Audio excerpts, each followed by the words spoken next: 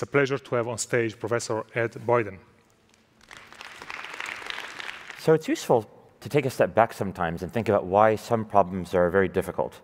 And probably few problems are as difficult as understanding and repairing the brain. Why is that?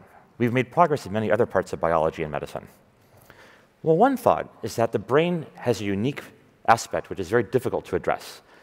You have to simultaneously think about many scales at once, both spatial scales and temporal scales. A brain circuit is large, many centimeters, even a single neuron can extend. But the connections between cells and the kinds of signaling molecules that transmit information and receive information are nanoscale in size. And so you have this enormous spatial range that you have to understand simultaneously in order to understand how information is flowing. There's a second problem, temporal scale. So neurons in the brain are computing using very brief electrical pulses and chemical releases that are milliseconds in duration and precisely timed. And yet, if you want to think about a memory that you can recall since childhood, or the progression of a disease like Parkinson's or Alzheimer's, these processes span years, even decades. And so you have this enormous range of temporal scales that you also have to understand.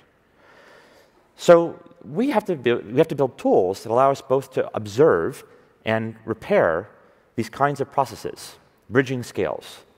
And that's why it's so difficult, at least one of the reasons. So I'm going to tell you 3 short stories today about technologies we've been developing and how they might be useful for allowing the mapping of the structure of the brain, and not just the shape of the cells, but how the molecules are organized at their connections between them. And then we'll talk about dynamics. Can you see what's happening in the neural system of the brain in real time? And then finally, control. Can we repair a computation in the brain once it's been damaged? Sometimes people make the analogy between the brain and a computer. You know, if I want to fix this laptop, I need to be able to see what's going on dynamically. I need to be able to change the computation. And of course, it'd be better, the more we know about what's inside, the more powerful our approach can be. So let's jump right in. How do we image a large 3D object with nanoscale precision?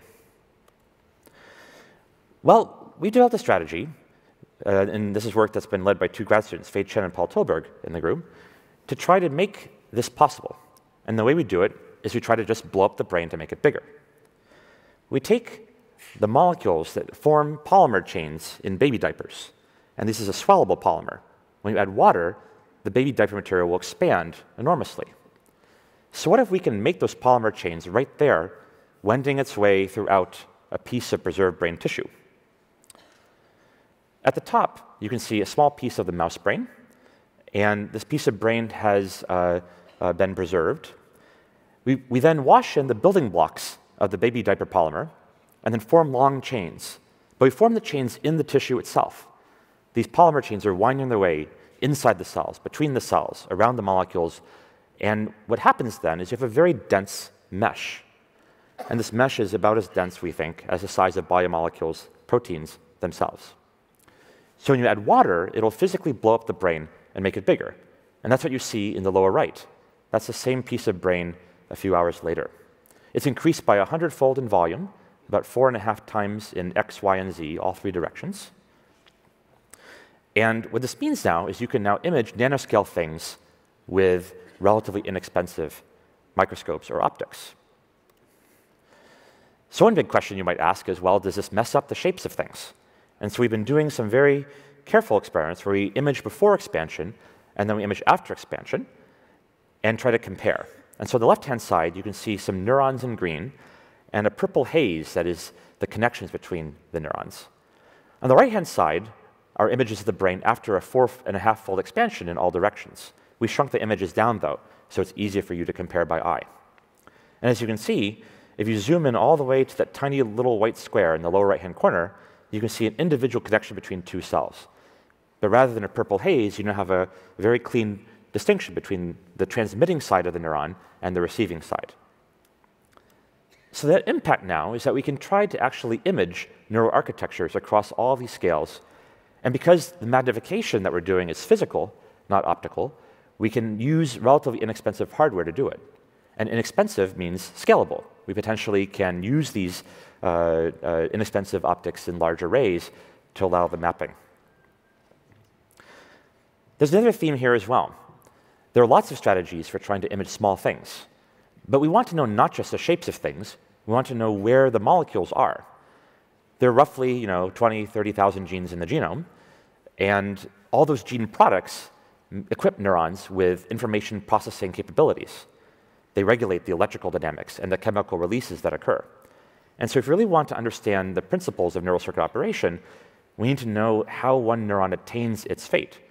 And so here you can see, again, this image that I showed you in the previous slide, but now we can kind of see them all at the same time. The zoomed out scale at the top, and then in the lower left-hand corner, you can see a quasi-zoomed in scale, where you can start to see some branches of cells.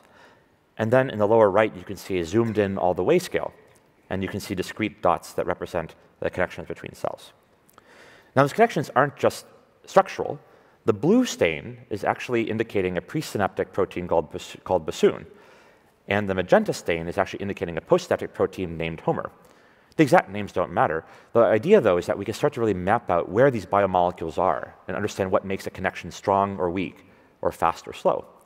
And to do that across an entire circuit might allow us to build up computational perspectives of what entire circuits are doing. So the implications are severalfold. One thing is that if we really want to repair brain circuits, it'd be great to know how a perturbation of a given cell, whether it's with electricity or drugs, affects the rest of the circuit. Many brain therapies have side effects. And if we understand how information flow is perturbed, when we alter something in one part of a circuit, that could help us develop therapies that have fewer side effects. There's a second implication, too. If we can map circuits with not just anatomical detail, but molecular detail, it might suggest new kinds of computations that computers could do, that recapitulate functions that are difficult for existing software to do, but which our brains find natural. So to summarize this first part of the talk, we have a way of magnifying things physically now, not just optically, and we're now working to make the expansion factors even bigger and to take advantage of all that space by bringing in little barcodes that would allow us to classify a wide diversity of molecules in situ in the specimen. Now, the static wiring isn't enough. There are many computers just like this one, and they all have the same wiring, and right this instant, they're all doing different things. So we need to watch the dynamics as well. This is hard because, again, it is very fast for biological time. Milliseconds are amongst the shortest events that people typically think about in complex biological systems. And so in collaboration with Alapasha Vaziri's group, this is work co-led by Robert Prevedel and his group, and Yongo Yoon and ours, we've been trying to think about how could you image a 3D object like the brain, but as fast as possible. Now, if you want to image as fast as possible, you ideally would not have any moving parts. And so what you see here is a schematic of a microscope, but the microscope has one thing altered by it. It's altered in the same way that our visual system is, in the sense that we have two eyes, and each eye takes a different picture of the world, and that allows our brain to see in 3 dimensions. So if you look, you can see there's a little microlens array in the middle of this microscope, and it's basically like a set of eyes. Each lens captures a different view of the world, except in this case, the world is a small brain. So now you can image in 3D as fast as your camera will let you. Here's a worm that has 302 neurons, a relatively small nervous system.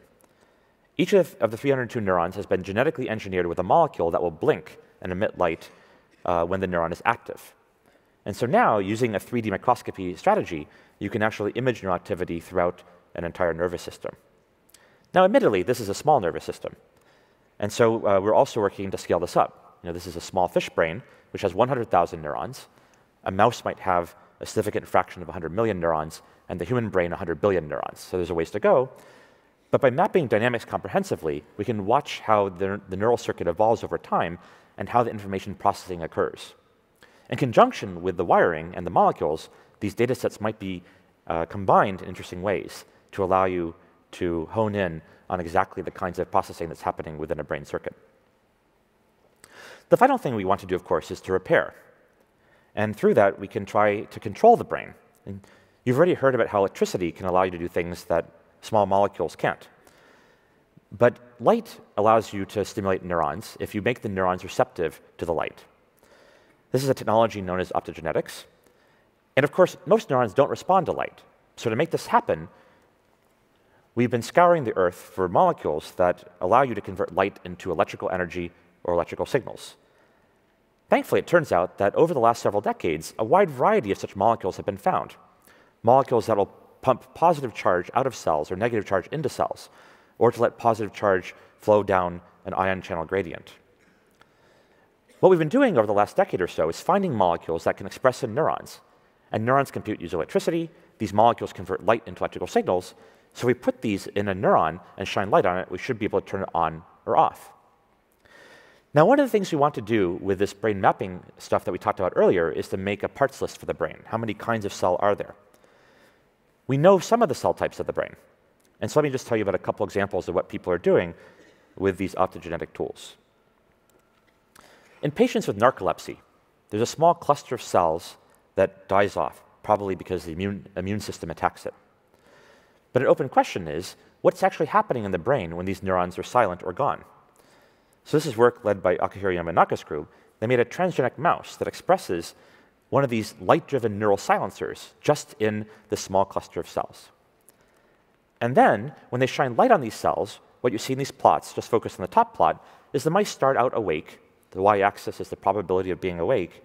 And then over about 30 seconds after they turn the light on, the animals fall asleep. The light's being conveyed from a laser down an optical fiber, and the optical fiber is implanted in the brain. And the brain doesn't feel pain, so you can do this in a behaving animal. So this allows you to prove that a given class of cell contributes to a given function right at a certain time that you care about it. In this case, they show that by turning off these neurons, the animals fall asleep, and therefore these cells are directly involved. Let's show a second example. This is some work spearheaded by Chris Fiorilla's group. They wanted to study dopamine neurons. Dopamine neurons are often thought about as being the pleasure center of the brain, but as you've heard, there's a wide variety of roles they play in movement and a variety of other important functions. And so using another genetic engineering trick, slightly different from the one that the other team used, they made the dopamine neurons in the mouse brain sensitive to light. So now you can try to figure out these complex neurons that are playing roles in reward and maybe pleasure and movement. What does activating them really do? They implanted an optical fiber aimed at these, and by delivering a pulse of light down the optical fiber, they could try to test out what these cells do. They put the mouse in a small box. If the mouse went to the right-hand portal, shown by the blue dot, it would get a pulse of light. If the mouse goes to the other spot, shown by the black dot, nothing happens. And so here's a movie showing what the mouse does. It pokes its nose into a little portal, gets a pulse of blue light, does it again, does it again. And so the mouse is basically working for light. And so this shows that activating this set of cells is able to make the brain do more of what it was just doing. So this raises the question, if you have maps of the brain, and you understand something about the dynamics, and you have the ability to control neurons to make them do what you want, could this lead to new kinds of prosthetics that are very, very targeted? And as you've heard, targeting and specificity are very important for the brain, especially if you want to repair a specific computation. Well, there's some trends. As you've heard, electrical stimulation of the brain is transforming therapy. Now, these molecules are natural molecules, and so to deliver them to a neuron requires a gene therapy. And gene therapies are fairly sparse in the medical repertoire, but one of them has been approved in Europe about a year ago. And so there's some hope there. These molecules also come from organisms all over the planet, and so one question is also, are they safe? And so we and others are also working to do preclinical safety testing to see what their properties are. So just one example of the kind of thing that you could try to do in the space of nervous system repair is to try to treat some forms of blindness. In the retina, we have relatively good and complete list of the cell types compared to other brain regions in the human. And so this is an appealing first target because we have some hypotheses about how cells function. So in many forms of blindness, the photoreceptor cells, the cells that capture light, are gone, and so patients can no longer see. If we zoom in on the back of the eye, now the photoreceptor cells are at the top, these patients have lost those cells. Now light can still get in, though. And so what if we took these light-sensitive molecules from these different organisms and installed them on spared cells of the eye and convert, basically, the spared parts of the eye into a virtual camera? Well, in some work that was led by Alan Horsager, we tested this. So here's a mouse solving a maze. It's a blind mouse. That's what that acronym means. And there's a bit of water in the maze because mice like to swim, but they'd rather sit and do nothing. If the mouse swims to the top of the maze, that's what it can do. It can navigate to a little platform and crawl out of the water and sit. And so this mouse can't see, so it takes some time to find that platform, and then it can get out. But it's not using vision to find it. Now here's a mouse that was blind a couple months beforehand and received 1 dose of a gene therapy vector that encodes for one of these light-sensitive molecules. And as you can see, the mice can actually navigate to the platform now.